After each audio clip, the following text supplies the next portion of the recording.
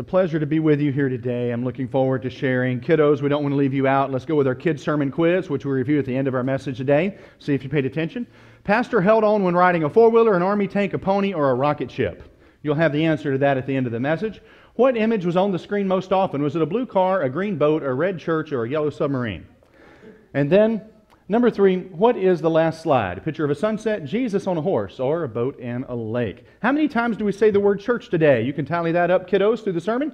And if you get close, or think you get close, you can see Sister Bev out in the church foyer at the welcome desk for your lollipop, for paying attention and following along with the message today. So what do we get from going to church we can't get anywhere else? That's a question we're going to think about a little bit today, and then we'll evaluate the question. I want to share just a couple of things before we pray and get into the sermon. Something that's been on my heart. I know that last week our Loving Relationships team presented a message. And on this passage today we're talking about Hebrews 10, 23 to 25. And I had promised to then follow up and preach a sermon on it. And I've been wrestling with it now, knowing that it was my passage for 2 weeks, and it's been heavy on my heart.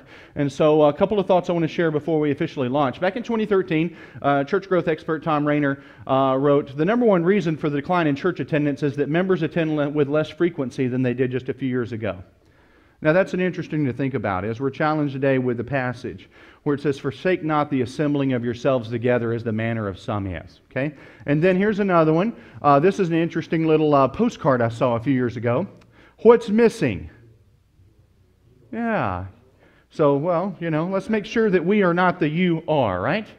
And then from Tom Rainer, this is this year during the pandemic, and he wrote this: 5 ways churches will have changed 1 year from now, and he gives 5 ways. As number 1, at least 20% of those who attended before the pandemic will not return to church.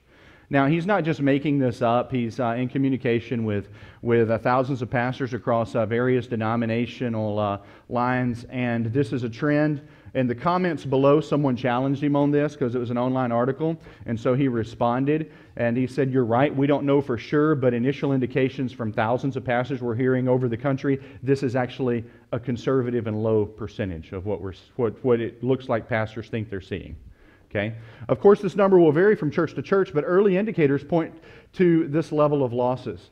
Some of the former in-person attendees will become digital-only attendees. We're seeing that with a move toward live streaming and that kind of thing. Most of this group, however, will not attend at all. I'm seeing some concerns as a pastor. It's been heavy on my heart for a few weeks. Over the last couple of months, I've kind of said a few things here and there, but today I'm going to address it. And I'm going to pour my heart out at the risk of stepping on a few toes, offending a few people. But at some point, I need to speak and just... I've got it to say, so here we go. Let me share one other verse with you, Leviticus 23:3. Leviticus 23:3, and then we'll launch into our message today. You guys pray for me, and it was a bumpy ride for first service, so I'm hoping it goes better for second service. Leviticus 23:3. And it says here, Leviticus 23:3, 6 days shall work be done, but the 7th day is the Sabbath, is a Sabbath of solemn rest, a holy convocation. You shall do no work in it. It is the Sabbath of the Lord in all your dwellings. It says it's a holy convocation there. We know the Sabbath is a day of rest, and we should take rest seriously on the Sabbath. Sometimes folks take it too seriously and they're too busy resting to get to church. That's not what it's saying. And we know that's the case because it says it's a holy convocation.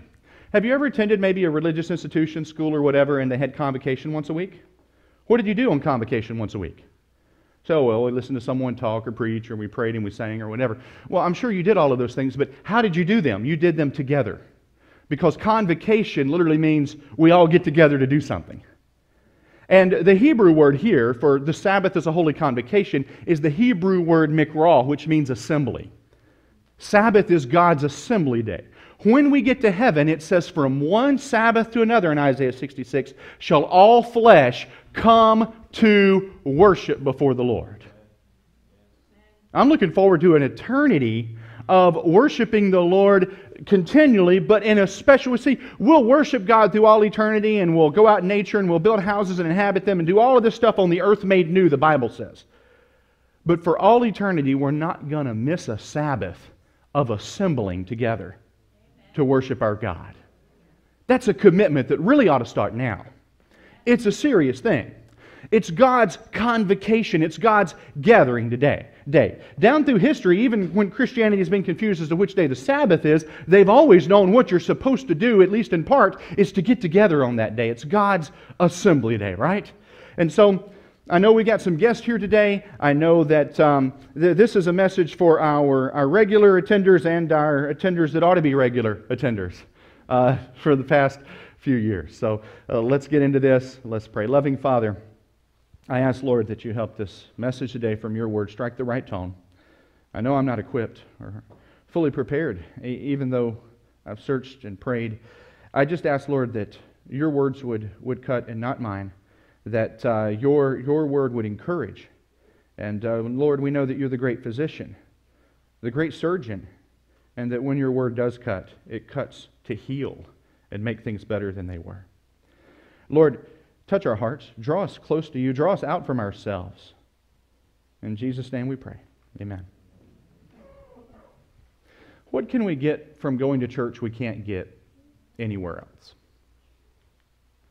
Our sermon title today, Hold On. Hebrews 10:23, our passage is Hebrews 10:23-25. Hebrews 10:23 says, let us hold fast the confession of our faith. Hold fast. What does it mean to hold fast? When we lived in Washington, I had the opportunity to buy a horse for my kids. We lived in actually on the campus of Auburn Adventist Academy in the faculty housing there. And we had a big backyard and the 17-acre field behind us. And I was thinking I would love to get a horse at some point, and I found just the right horse. So I went and bought it and put it in our backyard. It's kind of funny. The conference president said, do you have a horse? I said, yes. He said, where is it? I said, in my backyard. He goes, okay, I'm staying out of it. I knew I would be hearing from the administration of the academy there pretty soon after that question.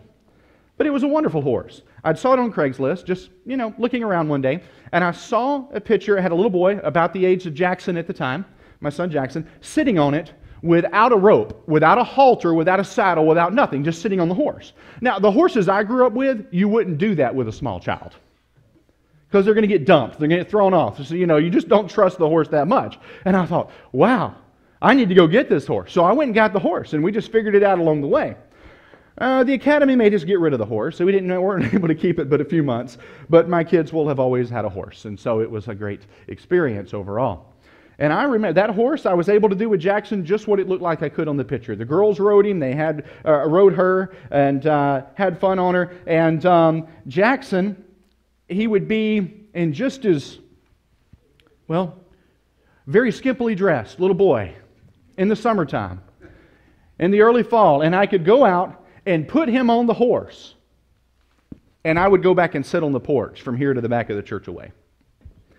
And he would sit there on the horse, and he would hold on to her mane, and when he wanted her to go, he would kick, and she would go around a little bit, and then she would eat, graze, and he'd kick, and she'd do. I thought, this is wonderful. This is great. Well, we'd put up an electric fence, because, how do you put a horse in a backyard with no fence? So we just, stretch a couple of strands of wire and ordered an electric fence kit off of Amazon, hooked it up, and we're good to go.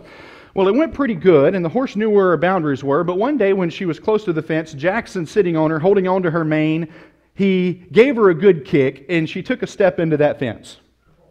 And she had a good jolt. And she just took a couple of, hopping steps to get away from it. No big deal. Jackson held on for dear life. He didn't fall off. And I think he thought it was fun.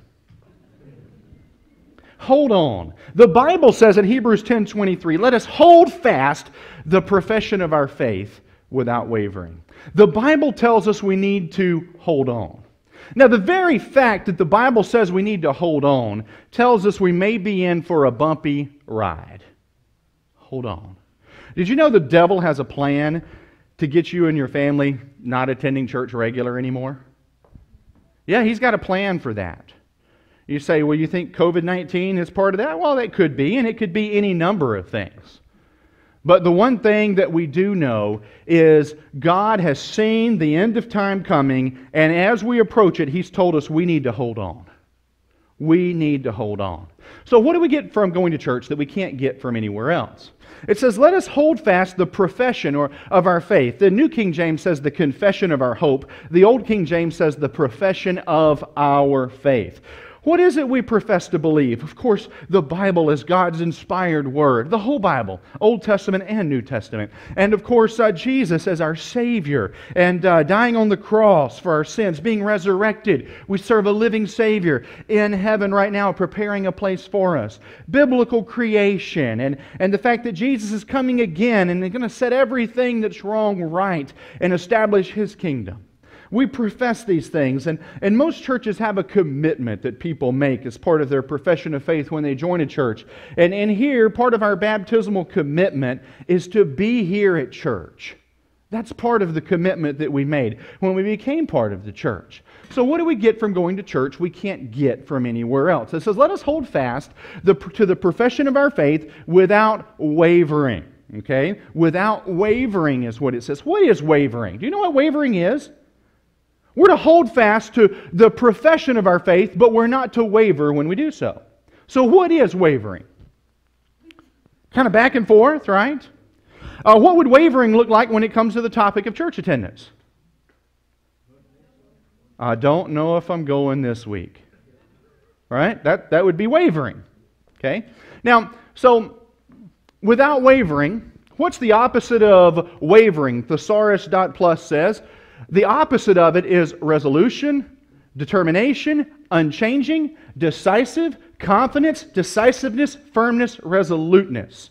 So instead of wavering, perhaps we should hold fast to the profession of our faith without wavering, more like those words, perhaps. So what do we get from going to church we can't get anywhere else?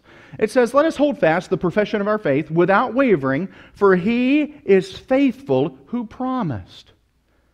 He is faithful. One of the reasons we can hold on with confidence, if we know if we hold on, He's going to pull us through. He is faithful. We know as we hold on, He's coming soon. He's coming back.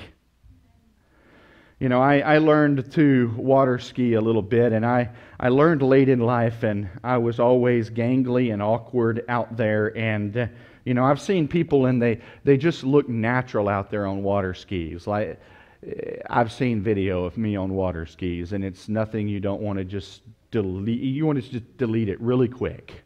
Okay, it's horrible. But one of the things I learned is as I thought I was about to fall, I would just let go. And of course, that would guarantee I would fall. And someone says, keep holding on.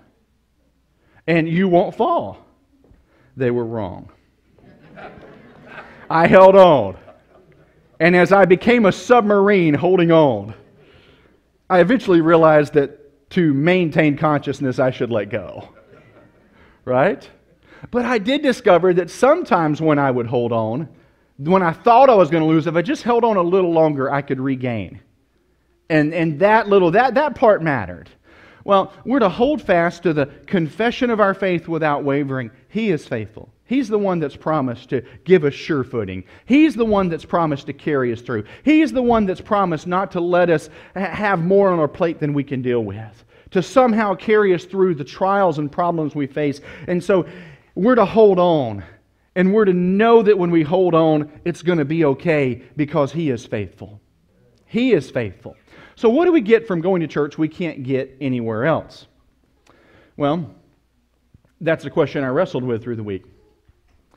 Well, friendship, no, we can get that somewhere else. A Bible study, you just go to YouTube now, right? Or with your Bible.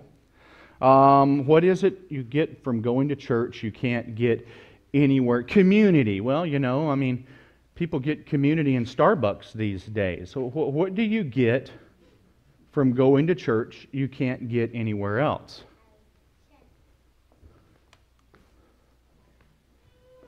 What if that's the wrong question? Perhaps this might be a question. What can we give at church we can't give anywhere else? I think, President Kennedy's speech, ask not what your country can do for you, but what you can do for your country. That's right. Here's some of the things I can give at church I can't give anywhere else. Okay? I can try to be an encouragement to Marilyn at church. I don't see Marilyn anywhere else. I can try to figure out if Roger has had a tough week here at church. I don't regularly see Roger anywhere else, right? And, I can listen to Frank if he's got something he needs to talk about today. I can do that here today. And perhaps I can connect with Justin. If I know lots are going on and we're busy and coming in and out of church, but maybe there's a moment where we can connect. Maybe I can say a word that will be an encouragement to a believer in the family of God. Maybe coming to church is like, I can't afford to miss this gathering of my family because I care too much about my family. I need to make sure they're okay, and if they need propped up, picked up, or anything else, I've got to be there because I need to do that. You see, the next verse says, verse 24, let us consider one another to provoke unto love and good works. This is the heart of the issue, considering one another. When I'm getting up on Sabbath morning and I go, I don't know if I'm going to make it today, am I thinking about everyone else in the congregation and that I'm called to go and care and share? That's the heart of the issue. I know I'm risking offending some people today, but I'm pouring out my heart. I've got it to do. We live in a culture and a time right now, and with the pandemic, that it's predicted that churches are going to lose 20% of their attendance minimum. You say, well, who cares about numbers? Numbers aren't the issue. Numbers represent people. People are the issue. There's perhaps young families that have kids or are going to have kids that are getting out of the habit of attending church now, whose kids aren't going to grow up being introduced to Jesus at church. It's got to be taken on. It's got to be challenged at least. We've got to do what we can. Yeah, think about this. My grandpa, my dad's told me the story. I did meet Grandpa Rester. I was 2 months old when he died. I don't remember meeting Grandpa Rester, but he was a deacon in the Baptist church, and he invited one of his friends to go to church. Finally, the guy went on a Sunday night. And they got done with church, and Grandpa was a deacon, so when it came time for the offering, they passed the plate. He had to go around with the plate. And he didn't try to notice what specific people gave, but he noticed that his friend threw a dollar bill in the plate. Didn't try to notice, just noticed. And so after church, Grandpa asked his friend that came to church, well, what did you think? He said, well, Solly, I got to be honest, it wasn't much of a show. Well, what do you mean? Well, singing was all right, the sermon was so-so, it wasn't much of a show. Grandpa looked at the guy and said, what kind of entertainment did you expect for $1? When we come to the church, like we're coming to the show, and we put $1 in the offering plate, like we're paying for the entertainment, in most cases, we're predestined to leave disappointed because we came with a consumer mentality, which isn't biblical. What can we give at church we can't give anywhere else? You can pour yourself and your effort and your love and your care and concern into loving relationships in God's family. That's what you can give at church. You can't give anywhere else. And so it says, let us consider one another to provoke unto love and good works. In fact, it says in the New King James here, to stir up. To stir up. Let me get right here to it. I know exactly on the page where it's going to be. It's right here. Oh, I close it again. It's okay. It just got rebound. I got to get used to that. It's a little tighter. Okay, there. It says here, let us consider one another in order to stir up love and good works. You see, we've got a responsibility to each other to stir up love and good works. Now, my mom, a few times, called me over when I was growing up. She had something cooking on the stove. Hiram, come stir this. I hated when she did that. In fact, I suspect it was something that needed stirred, and she just didn't want to stir it, and she thought I can have him do it and go do something else. And I knew if I stopped, whatever it was going to get that little burnt, scorched taste in it, and she's going to know, and everybody's going to know I didn't stir it good, because she left me to stir it. So I had to stir. So I remember that. To stir up. But I remember it was work. And here's what I'm going to tell you. If you're going to consider others to stir up love and good works, you're going to put forth a little effort. It's going to take a little effort. And then it says, forsake not the assembling, verse 25. Forsake not forsaking the assembling of yourselves together, as the manner of some is. And so, assembly.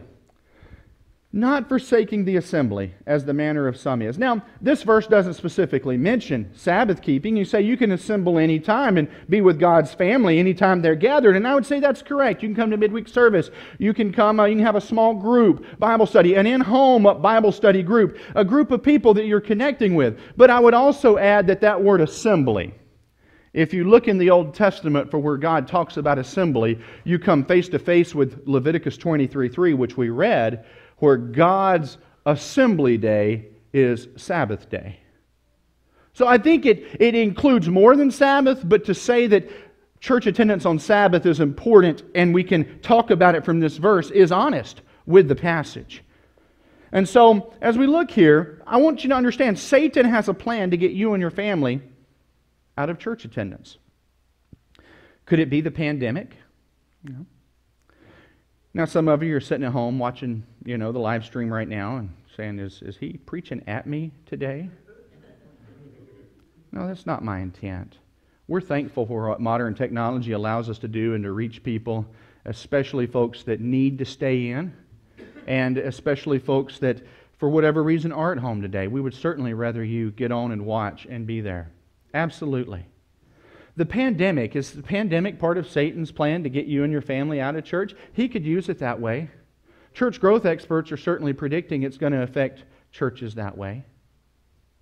And I'm here to tell you that we want to be serious about keeping people safe. We have our 9 a.m. safer service. We keep our mask on for the whole time. We fumigate that's not the right term, but fumigate the building on Friday so that it kills the stuff. Right? And we take hand sanitizer to come in and get our temperature checked. And it's about 15 people, and they're spread out throughout the sanctuary where, you could toss hand grenades and no one would get hit. And so it's a safer service. We're not saying it's safe service. We can't guarantee anything. But it's an effort. And so we've created an environment where we do believe that anybody that's going out of their house ought to be able to come to church. We don't even sing. By the way, singing is one of the worst ways to spread stuff. Because when you sing, unbeknownst to you, little damp particles are coming out of your mouth and floating around. So the building's been freshly fumigated, still the wrong term, but the right term's not coming to mind. And we don't even sing. And so we want to encourage you to be at church if you can. Now, if you're saying I'm staying completely isolated and I'm not getting around anybody, that's understandable. But I believe there's some things you can give at church you can't give at home. You might get as much at home as you do at church, but I don't think you can give the same thing. Satan has a plan to get you and your family out of church. I used to tell people would say, this was a common thing before live streaming, people would say, I have my TV church. As I would travel around the country as an itinerant speaker, I'll have my TV church when I'd get to, in an evangelistic series talking about church attendance.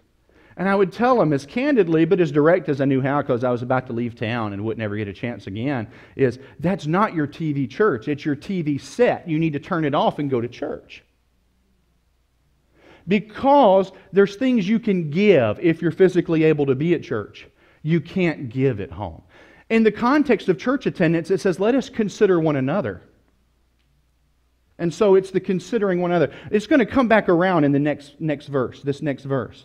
Another thing, when I pastored a church in Western Washington, it would rain for 9 months out of the year. The first sunny spring day, and I told them this in first service, the difference in church attendance was like it is right now, and then early service. It'd go from looking like, pretty full. I realize we're pretty full considering every other row is empty right now. Okay? It would go from pretty full to 15, 20 people at a church larger than it. It was crazy. People wanted to get out in nature. I understand that. Of course, I had to go to church. I'm the pastor. Sure. But, I've also had to wrestle. I wrestle with this, and my understanding is part of biblically keeping the Sabbath. And you may or may not be a Sabbath observer. I know we got guests here today. But biblically, Sabbath observance, part of it is God's made it His assembly day. Now, whether you're going to say, does that mean every single week? Or does that mean pretty regular? Okay, study it out. Check it out for yourself. I've got a biblical example of in heaven that every Sabbath for all eternity we're going to come together to worship. And that's His assembly day.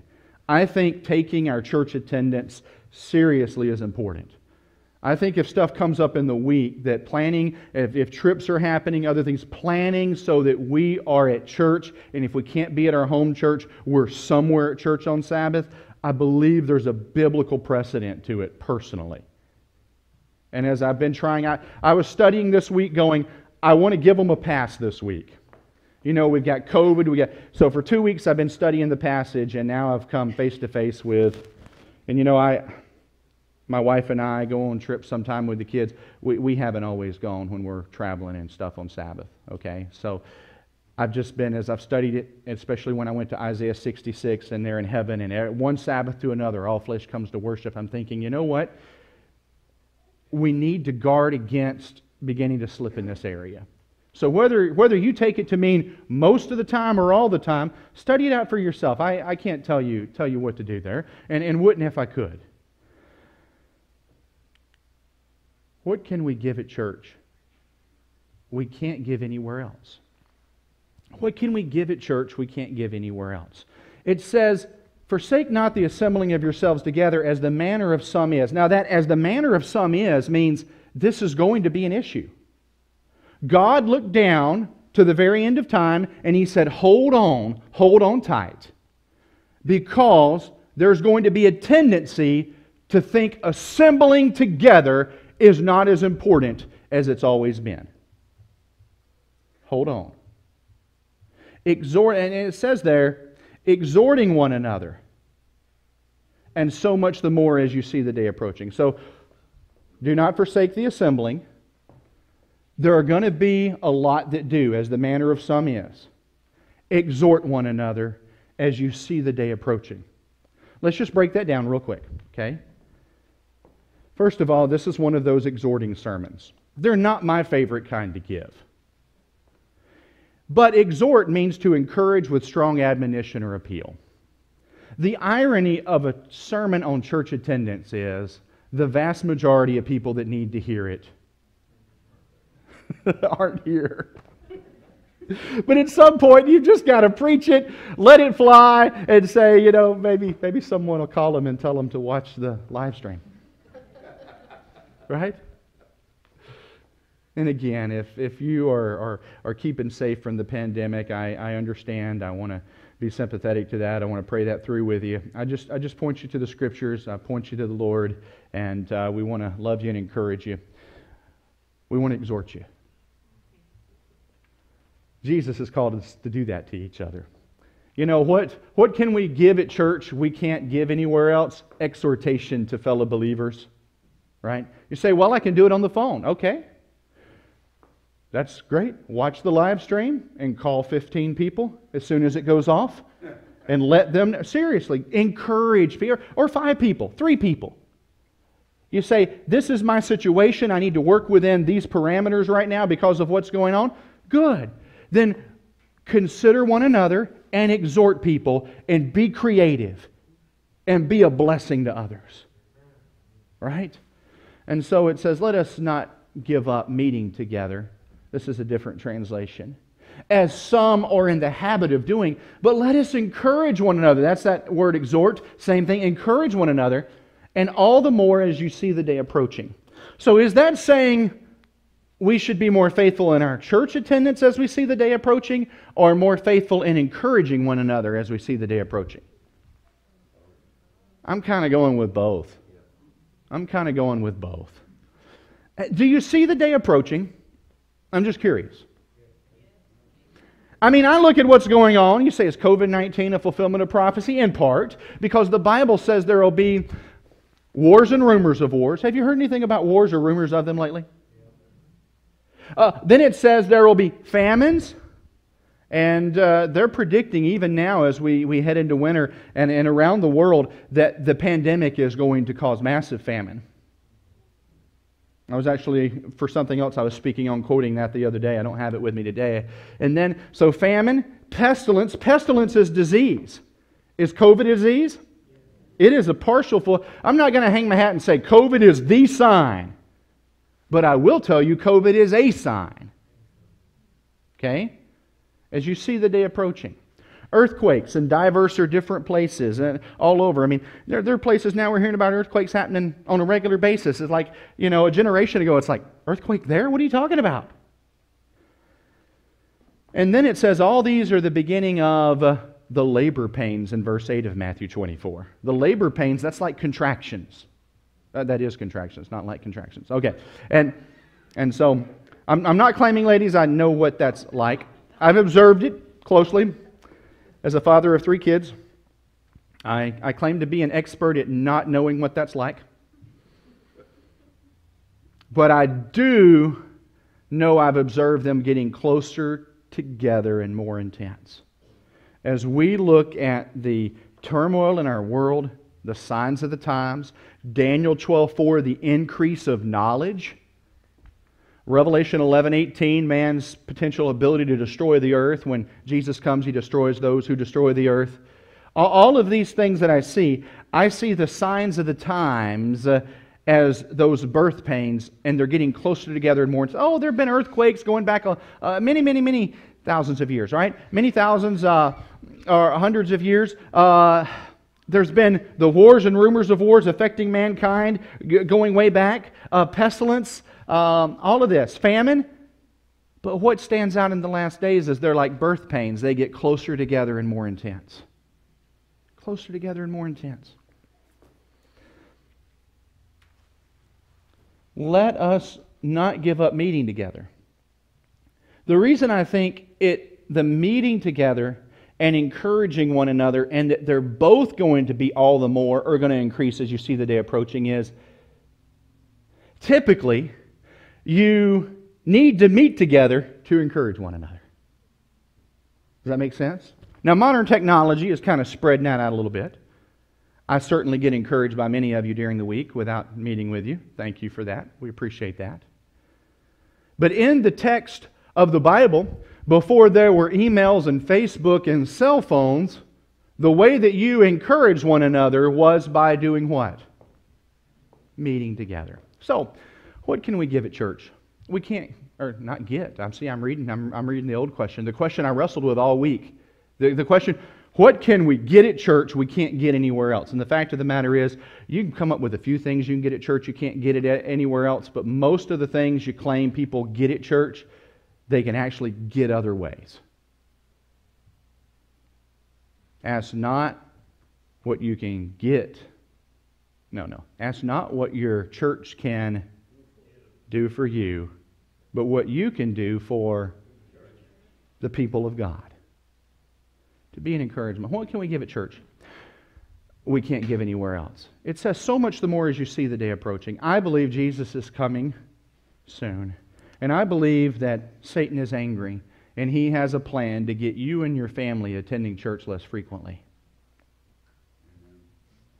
And I believe that one solution for that is to look around our church family and to realize you're going to have your ups and downs, and so are the people that are on the journey with you in your church family. But that God wants you to have real relationships here, where the mask comes off and you can be transparent, at least with a few people, if not the whole family eventually. And when you're riding through those ups and downs on the journey of life, there's going to be brothers and sisters in the church that are in a different place. And even sometimes when you're in a very similar place, you can still be an encouragement to each other. And that is what you can give at church. You can't give anywhere else. You can't encourage your church family somewhere else. Kids sermon quiz. Pastor held on when writing, oh my, there's a typo. Here, let's go up. I fixed it on the top but forgot to go down and fix it on the bottom. Here we go. The main word was missing. Pastor held on when riding A, four-wheeler, B, an army tank. That would have been way cooler. Or the rocket ship. But C, Pastor held on when riding a what? Pony. That's right. Okay. Number 2, what image was on the screen most often? Was it a blue car, a green boat, a red church, or a yellow submarine? A red church. That's right. What is the last slide? Was it a picture of a sunset, Jesus on a horse, or a boat in a lake? Jesus on a horse. All right. How many times did we say the word church today? Sister Bev is the consummate expert on that. She is the one that knows. I have no idea because I don't get up here with the full manuscript. And so Sister Bev, you can see Sister Bev in the lobby and she will let you know. You can tell her what you got. But my friends, again, what do we get from church? Going to church, we can't get anywhere else. It's actually, what do we give?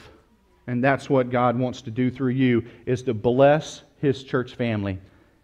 One last thought. I've told the story before, but for me, it was life-changing, and I'm going to tell it one quick time. We'd been traveling on the road in itinerant ministry. We came home to Berrien Springs, Michigan. Libby was at home with sick kids. I went to church, that big Pioneer Memorial Church with about 3,000 people. I showed up, and a lady gave me the bulletin. She said, "Happy Sabbath." I went in and sat down. No one else spoke to me. I started having a pity party. I was exhausted. I had been working. It was one of those mornings where if I was inclined to stay home and recharge instead of going to church, I would have. I'm so glad I didn't. But I went there and I was thinking about myself. I was thinking about, I'd flown in on a Thursday, I was going to fly back out on Sunday and start another series. I was all, just pushed to the limit with ministry and absolutely emotionally exhausted. And I show up at church and I'm sitting there and no one spoke to me except the lady that had to because she was giving out the bulletins. And I'm thinking, I can't believe this. 3,000 people. No one knows who spoke to you or who hasn't, even in a church this size, but certainly in a church that size. And I didn't hear an audible voice, but I got rebuked by God sitting right there.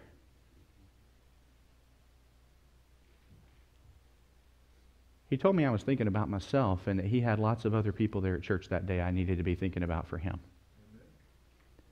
And I got up between Sabbath school and church and I began to go around and look for those that looked like they'd been baptized in lemon juice. Had a rough week, tough time. There were a few. There always are. And I began to just try to speak an encouraging word. I prayed with some people. They had a long intermission between Sabbath school and church. So finally the music started for church and I realized, okay, it's time to wrap this up. But I spoke to 5 or 6 people. Other people that no one had spoken to yet that day. Some of them. And I realized as I sat down for the worship service that nothing had changed except me and maybe some of the people God had blessed me to talk to. And yet everything had changed. Because it wasn't about me going there for what I got. You see, if we go and we give of ourselves as God's called us to do, He will see we get something. I don't remember what the sermon was that day. I don't remember anything else about the service, but I remember that God taught me to go to church even where I wasn't the pastor and be a blessing and consider His people He's brought there. And so I try to do that. I know, it's my job now and all of that. But I want to encourage you. Let us consider one another. Let's pray. Loving Father, we thank You for loving us. We thank You for Your sure word to us. Lord, help us to just process on these words of Yours today.